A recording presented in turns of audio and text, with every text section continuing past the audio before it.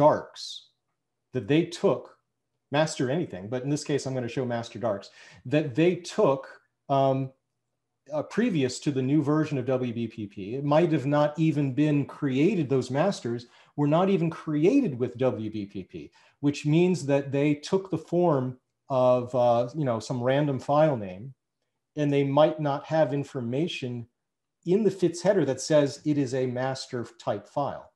So WBPP won't recognize it. If it doesn't have it in the FITS header, and it doesn't somehow say something in the file name that it's a master, then it won't recognize it. But this is the cool thing, it's easy to fix because you can put the word masters in the file name, or it can be as part of the name of a directory, or it could even be in the path name. So Roberto wrote the logic in there to scan all of that stuff. So as long as you put somewhere in there masters, it'll load properly. So let me just show you an example.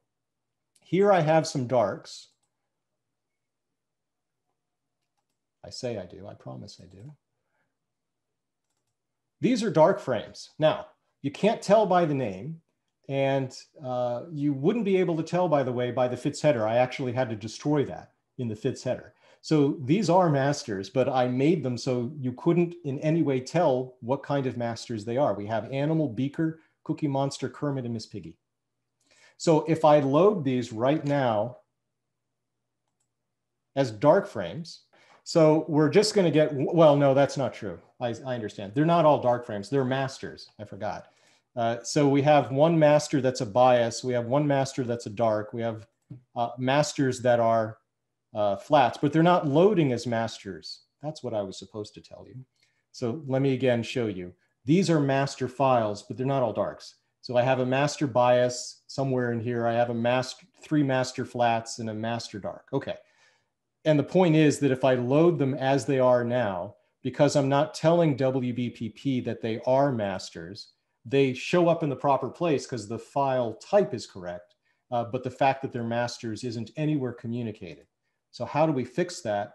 Well, the easiest way to fix that is in the following way. I'm going to remove these. Let's just do it this way.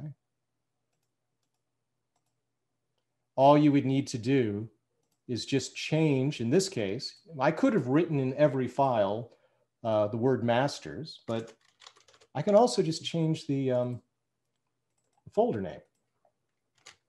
And now if I do this, check it out. They load as masters.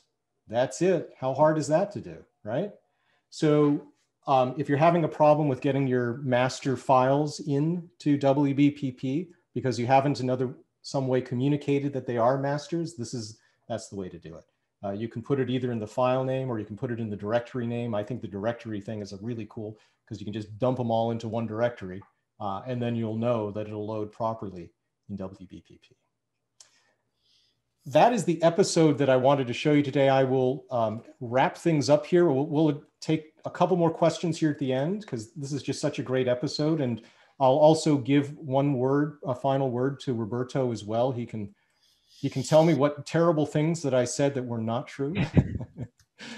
So hang on one second. Let me first bring up my my page here. If I go backward. Okay, so this is again my YouTube channel, and there is a playlist that is for the definitive guide to WBPP. It is free to all.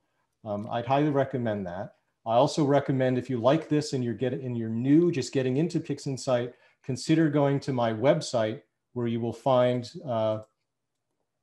there's also this new thing that I called FastTrack Training that will get you up to speed on everything, including this new version of WBPP. So